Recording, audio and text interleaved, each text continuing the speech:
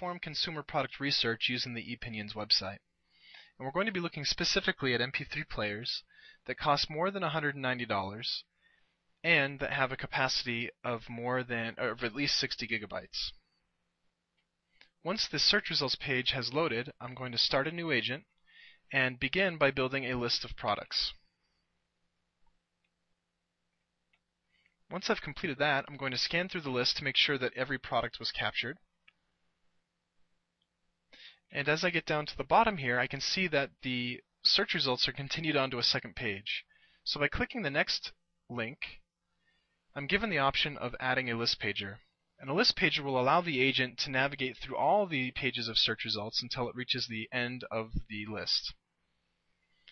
Once I've added that list pager, I'm going to click onto one of the products and actually go into the details page.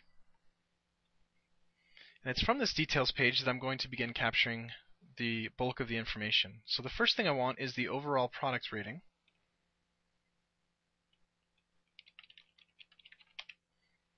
But as you can see, by default, when we capture an image, it captures the URL of the image.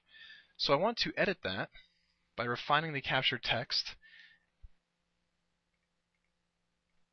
And instead of capturing the source of the image, I'm going to capture the alt tag.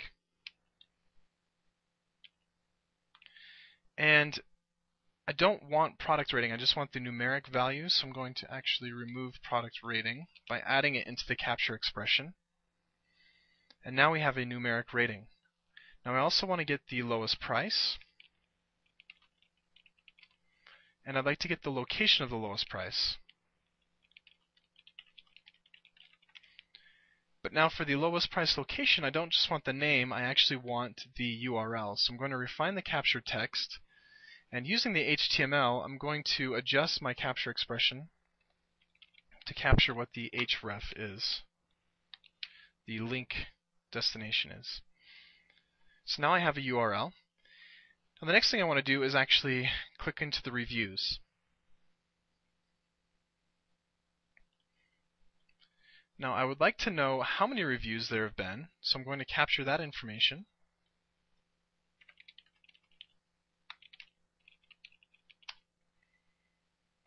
And I only need the total number.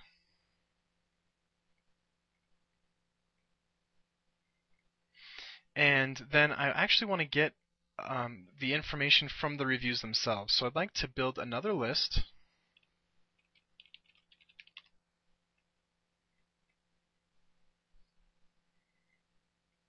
And for each of these reviews, I want to capture the rating.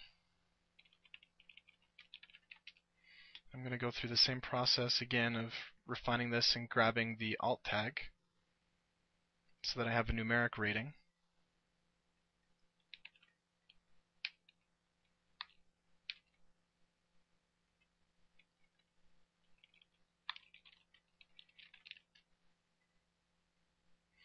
And then I want to capture the pros and cons. And then I want to get the full review. So I'm going to click onto the next page. And from this page, I want to capture the full review. Okay, so I've completed my agent now.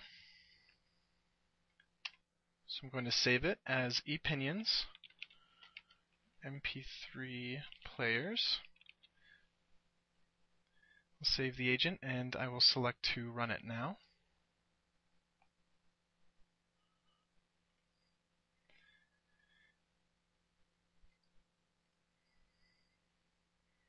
And so we can see that the agent has begun running, and if we come over to our collections,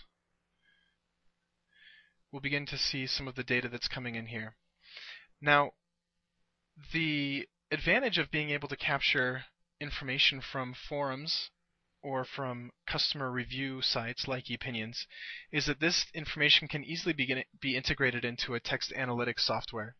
The Mozenda tool allows you to export data as XML or CSV, and by importing that data into a text analytics software, you're able to find out things like trends in consumer opinion, and you're able to potentially identify problems with the product that need to be solved.